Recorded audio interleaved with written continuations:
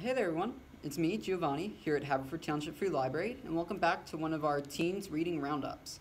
Now, the books that I have chosen out for us today, there's not a particular theme. These just have topics that are a little more heavy set, a little bit more realistic to daily living, so I thought we focused on these just for a little bit. I have a good mix of 2 graphic novels and 2 regular fiction novels from the teen section that I think you guys would really like. So we'll start out with this one.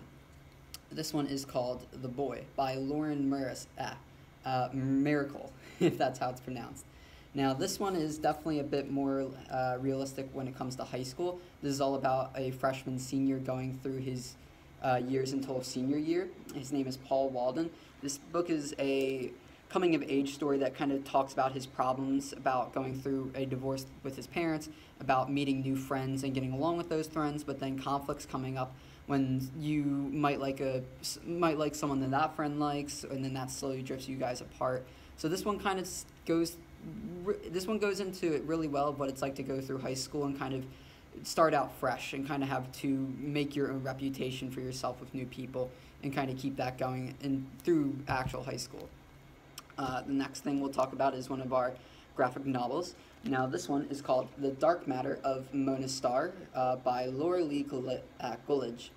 I really like this one. The illustration is very bold with the line work, so you can easily see what everything is, and it kind of helps just drive the story to what the point is, that it's very serious, that it's very bold, mind you. Now, this one is an intimate visual exploration of depression. This one is an introspective graphic novel of Mona Starr, who is a sensitive high schooler with a floppy bob who likes journaling and making art and music, but still can't seem to get past the matter. This book talks a lot about self-care, therapy. It goes into kind of understanding when you get into a dark spot, when it's very hard to get yourself out of that place, and different ways to get yourself out of that place. So if you're into that, this would definitely be a graphic novel worth looking into.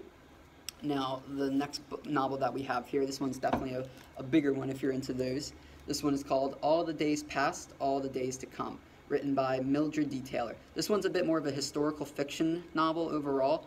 This one, I believe, takes place originally in the 1960s, around the voter registration and civil rights movements. So this one definitely talks a bit more about racial issues, things that you've possibly had to see recently when it comes to people getting their fair right and getting their vote in as well, making sure that their voice is heard.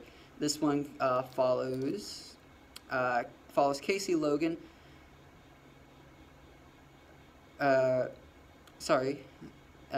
through Mississippi into California. It kind of goes into her own personal problems, but also following Martin Luther King, Malcolm X, stuff like that. So this is definitely, if you're into history at all, this is the one for you. On to our last graphic novel. You've all probably heard this one before, but I think it's always a good one. This is Long Way Down, originally written by Jason Reynolds, who I'm sure you've heard about before, and then illustrated by Danica Novgorodov. Make sure we pronounce those right. Now, if you've ever written any of Jason Reynolds' things before, you realize that he does a really good job of showing perspective of black youth a lot of the time, of growing up either through normal neighborhoods or the projects. This one follows Will, who is the main character that has to go through his neighborhood after his brother Sean is killed. He then kind of has to follow the rules that are kind of set by them. Don't cry, don't snitch, get revenge, stuff like that. Rules of the street that you have to follow.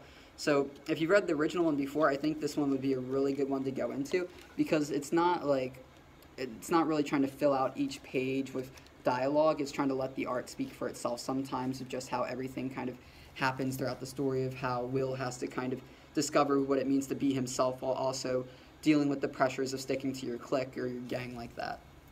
So these books talk about some serious topics, but let us know what you guys think. These definitely will be on our shelf, so if you'd like to walk on in, you can definitely grab these, have them for the full 3 weeks like normal. If you'd like to leave us a message at all, you could always reach us on our social media platforms, such as YouTube, Facebook, or Instagram at Haverford Township Free Library. And of course, you can go to haverfordlibrary.org to reach our website if you want to find out any information there. All right, well, I think that's enough time for today. I've been Giovanni. I hope that you guys have a nice rest of your day today. Bye-bye now.